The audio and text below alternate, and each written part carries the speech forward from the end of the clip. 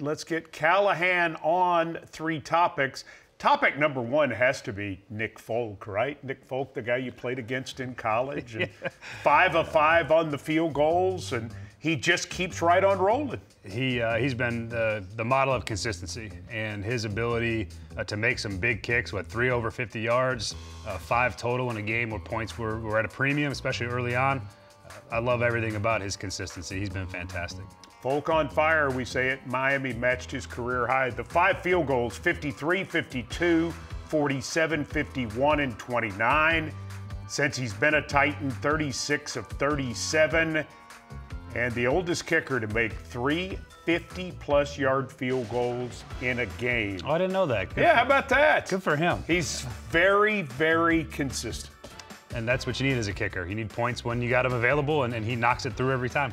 And in that ball game, you could just tell every one of those field goals was going to make a difference because it was just this battle. You had to go to your backup quarterback, Mason Rudolph, 9 of 17 overall, 85 yards, and got you home to the victory.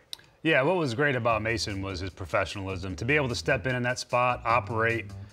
We didn't have to put a lot on him because our run game carried the load for a lot of that second half in particular, and it was really, really well done by him. And again, the professionalism, the ability, the calmness, the poise to step in and execute and operate the offense was really good to see for Mason. And that's why we signed him, because we believe that he'd be able to help us in these particular spots, and he did a really nice job. You reiterated that Will Levis is your quarterback when he's healthy. You feel good about where Will's going to be post-bye? As of right now, I do. And again, there's more information to be had, but I think as of right now, I feel comfortable where we're at and where we should be by the time we come play Indianapolis in 2 weekends.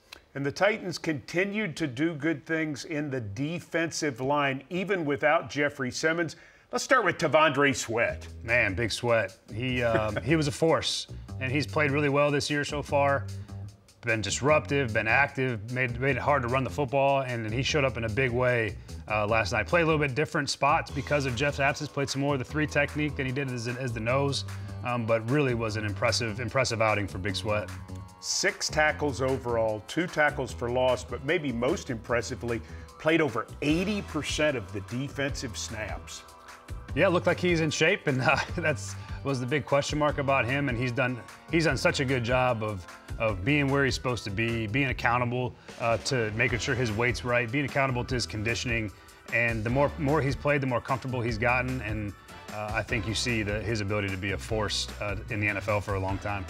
And then number 69, Sebastian Joseph Day, also with 6 tackles and a quarterback sack. Stepped up in a big way. Again, another one of those guys that has been an addition to our team, that has been one of those underrated additions and continues to make plays, and stepped up again with the absence of Jeff and made life really hard on Miami to run the football.